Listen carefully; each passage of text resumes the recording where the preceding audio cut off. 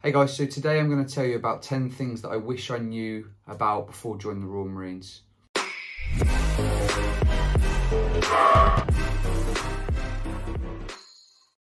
So the first one is the actual job that you'll be doing, especially through training. So I was very naive. I thought, get as fit as I can be and good to go. I'm just going to be doing phys all day, shooting weapons, etc. And that wasn't the case. It may sound very naive, but I didn't know what the field was, going into the field for a few days, exercises. I didn't really know what the whole job entailed. I just knew I wanted to challenge myself as best as possible. So good way to get good knowledge on this is obviously to ask people who've been there and done it, to watch things like Commando on the front line. Yeah, I wouldn't really recommend the latest one because it's a little bit gimmicky. But maybe look at the ones that the documentaries that were made in sort of the 80s and 90s as well. They're really, really good. Obviously take them with a pinch of salt as well. But yeah, you're going to spend lots of time in the field, lots of time doing admin, etc.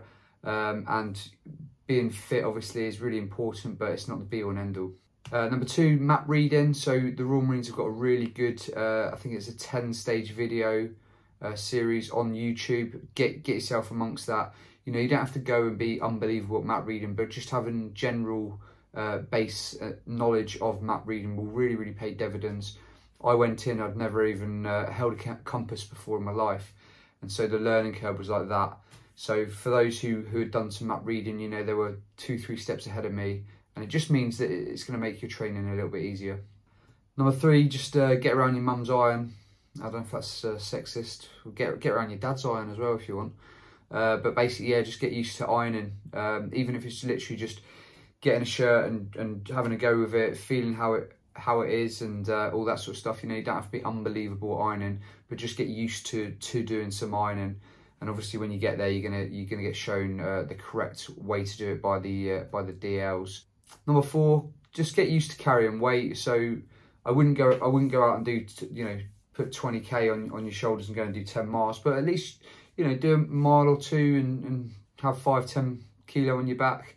Just get used to it. It's very, very different to running without any kit, very different to being on a treadmill, etc.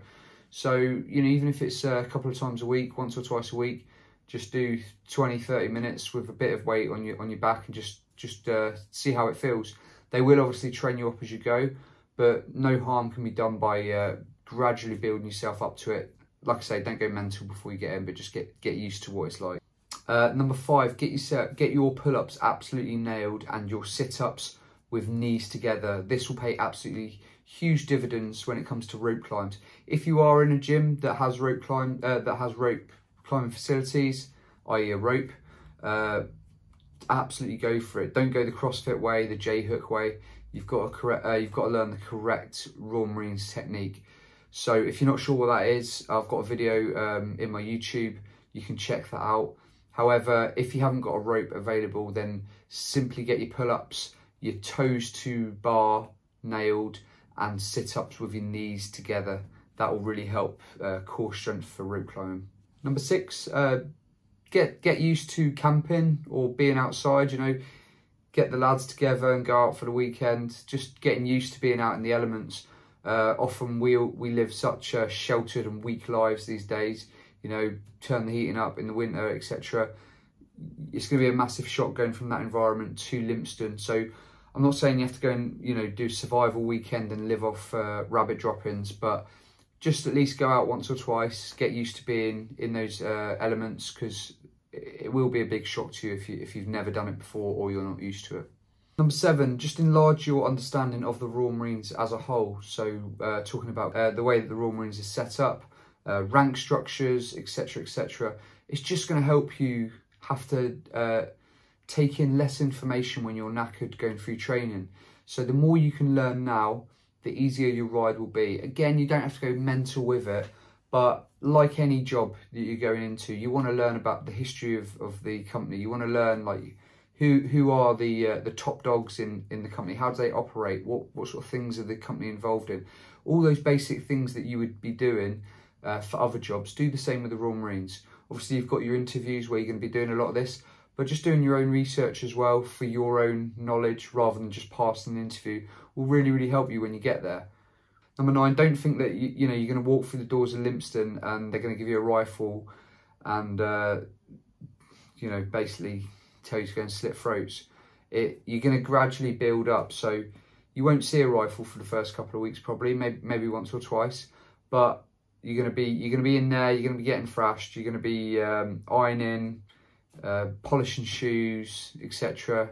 They're going to be so diligent and so on top of your appearance. You're going to be thinking, you know, I didn't join a fashion company. I joined to fire weapons, etc. But they've got to teach you diligence in every single area of your life. They're going to be trusting you with weapons.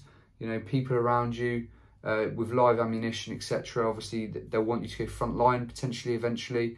So they need to know that you've got diligence in every area of your life, from shaving to ironing to obviously firing weapons, etc. So don't think you're going to get there and within the first week you're going to be all over your weapon drills, etc. It takes time. They're the masters of getting you ready, and trust the process. And yeah, you'll be good to go. Before you know it, within a year, you'll be an elite fighting soldier. And finally, last point I've identified. There's obviously many points, but these are the 10 just on reflection. Getting used to early mornings. So just start getting used to getting up a little bit earlier. If you're getting up at 10 AM, get up at 9 AM for a week, then change that to 8 AM, 7 AM, 6 AM, etc. Obviously, if you're an early bird anyway, then make sure you go into bed early as well. But yeah, just get used to the early morning routines. Maybe a really good practice would be to get up quite early, 6, 7 AM, and then go for a morning run or do a little bit of fizz, because that's very much what it'll be like at Lympstone. You know, you'll get up, get scran, get adobe, etc., and then you'll be out doing fizz all day. So get used to that early morning exercise. Just get used to the routine, especially a couple of weeks before going into training. It's just good to have those fundamentals in place. Last bonus point I would say would be, don't go into training absolutely knackered and shattered. Give yourself good recovery a week before training. Hit your training mega hard up until about a week before.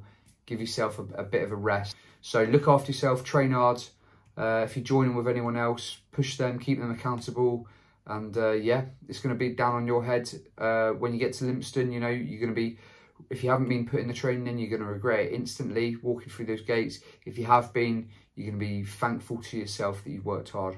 Any questions, don't be afraid to message me. Check out Complete Commando on Instagram or Sam Logan Fitness as well. So nice one, guys. Cheers and see you soon.